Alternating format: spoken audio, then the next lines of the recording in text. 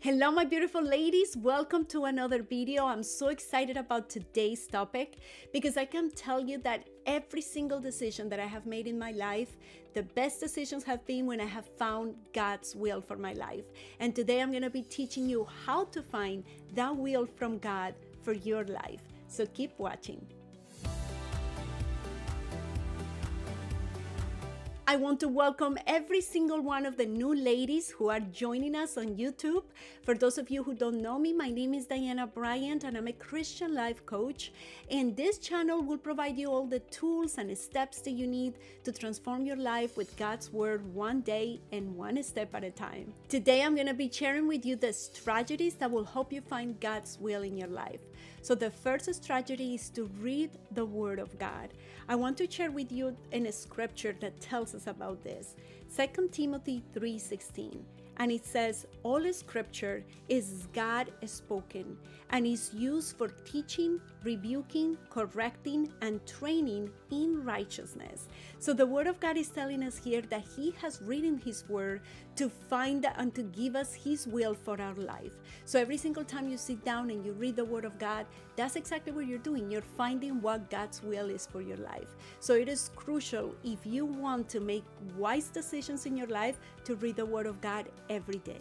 Step number 2 is so simple that sometimes we take it for granted, and is to actually pray, to ask God to do his will in our life in whatever situation you're going through.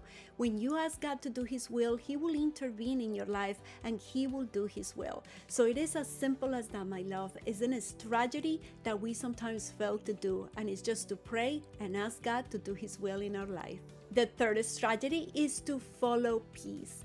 Any decision you have to make in your life, make sure you have peace in your heart.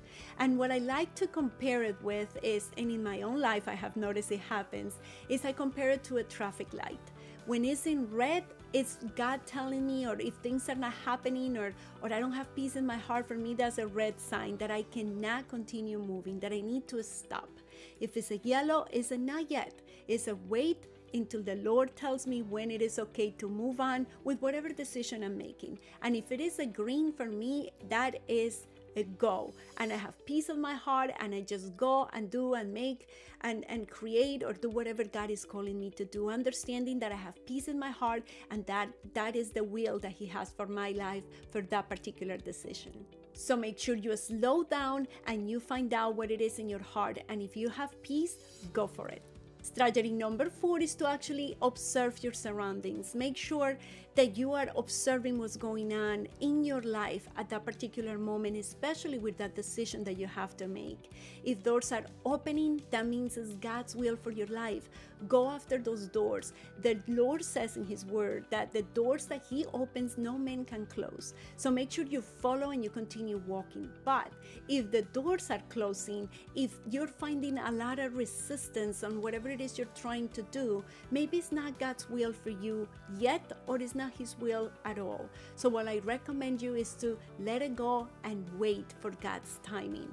Wait until things start happening on his own, because God, when it's his will for your life, you will always find out that the Lord opens those doors and he will help you walk through that process. So if you're finding a lot of resistance, a lot of doors closed, it is God telling you not yet.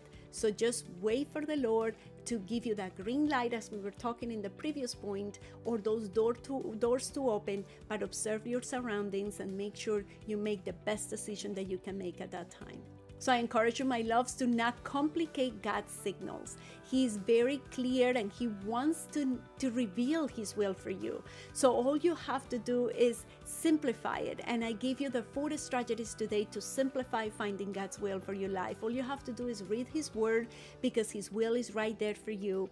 Pray and ask God for his will to be done in your life.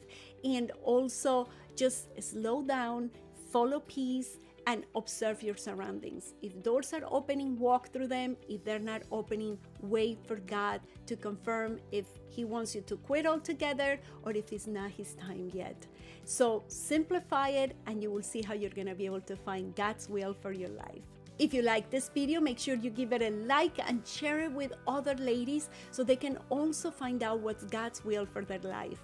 I also want to remind you that every Monday we have a podcast waiting for you.